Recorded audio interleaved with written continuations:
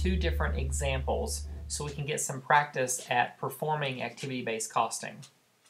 So our first example will be the Longview Corporation, and they're considering the use of activity-based costing.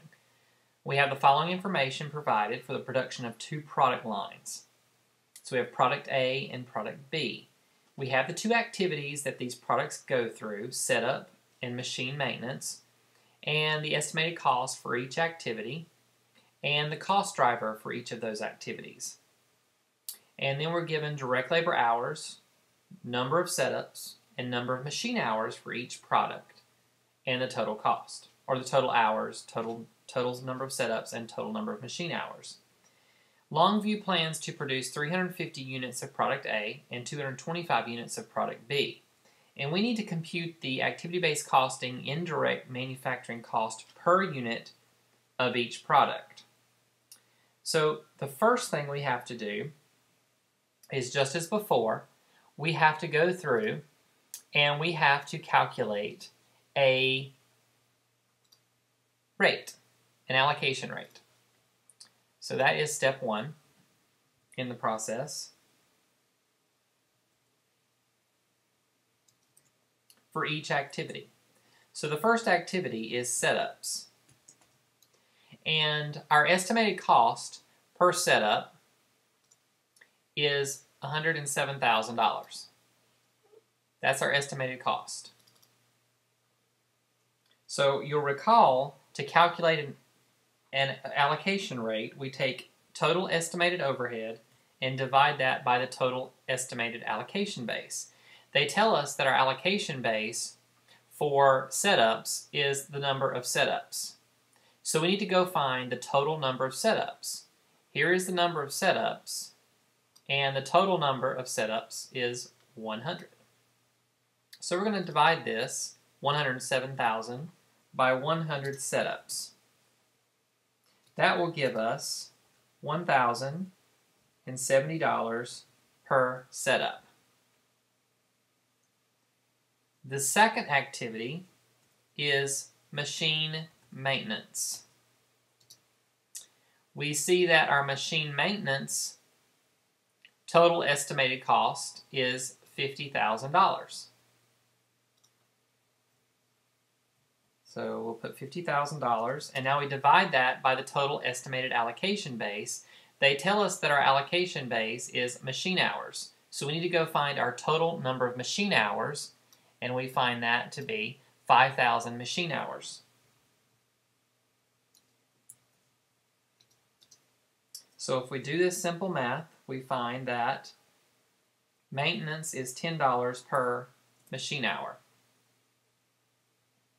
Notice that no activity in our system here uses direct labor hours as a cost driver. That's very important to note, because we don't even really need that information that they give us here. So be very careful when you're looking through this information to only use the information that's needed. So the second step you'll recall in our process, so we calculated the rate. The second step in the process is to allocate the cost. So in this process, we have product A and we have product B. So setups for product A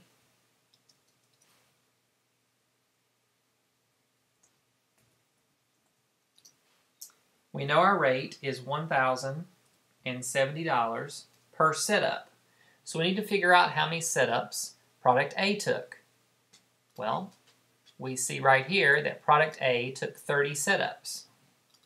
So we're going to multiply 1,070 by 30 setups, and that will give us a cost for setups for product A of $32,100. For product B, the rate is still 1,070,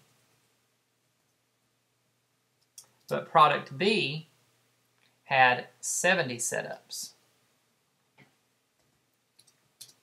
So the total cost of product B is estimated at $74,900.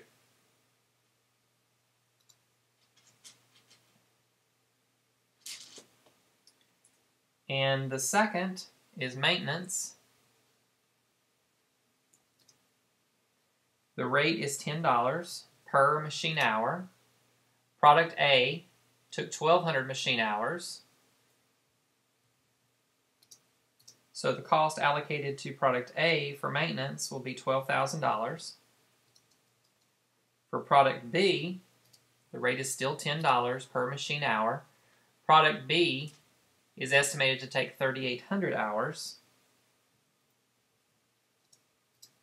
So the cost allocated to product B will be $38,000. So the total estimated cost of product A will be $44,100. And they tell us in the problem that we plan to produce 350 units of product A. So if we divide the 44,100 by 350 units, we get a cost per unit of $126. Product B's total cost is $112,900. And the problem tells us that we're going to produce, or we plan to produce, 225 units of product B. So we're going to divide 112,900 by 225, and that will give us $501.78 per unit.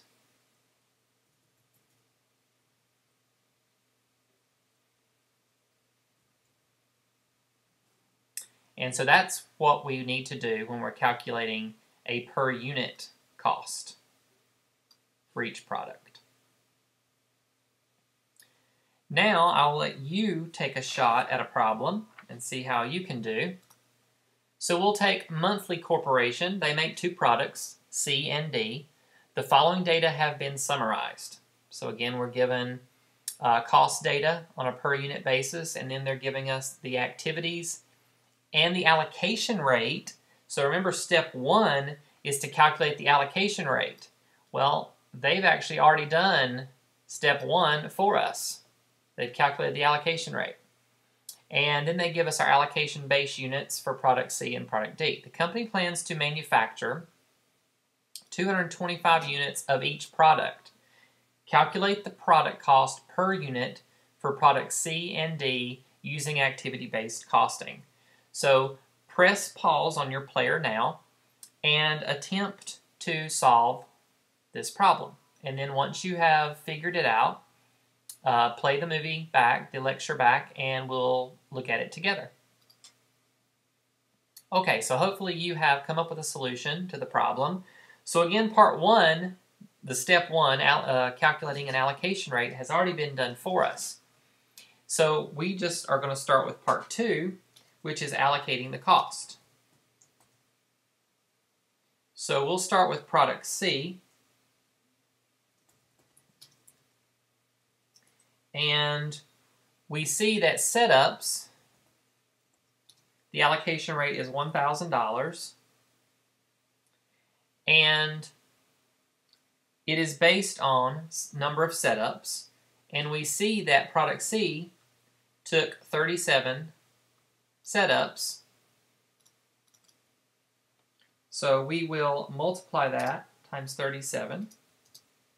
And that will give us $37,000 for product C for setups. And then we have machine maintenance. And we see that our allocation rate is $11.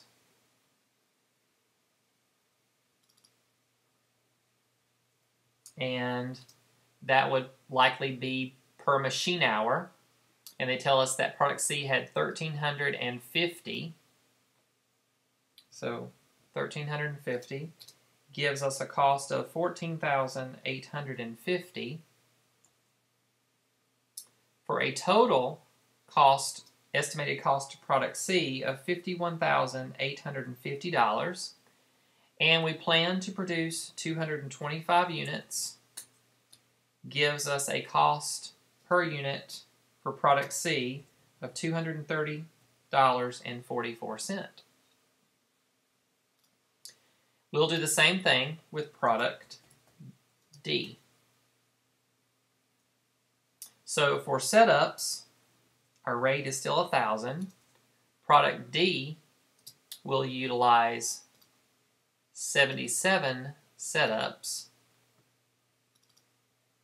So we'll multiply that times 77. That will give us a cost of $77,000.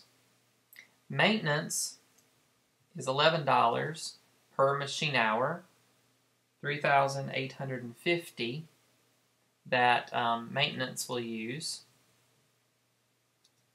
That will give us a cost of $42,350 for a total cost, estimated cost to product D of $119,350.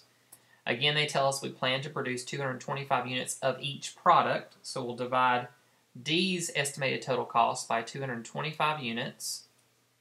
That will give us a estimated cost per unit for product D of $530.44. Now, notice this problem is asking us to calculate the product cost per unit. This is only the overhead cost per unit, or the indirect cost per unit. So they're wanting these, all we've found so far is these two numbers. That's not what they're asking for here. They're asking for the total product cost of each unit, which, as we know, is materials, labor, and overhead combined. So make sure in all these problems that you're answering the question that's being asked.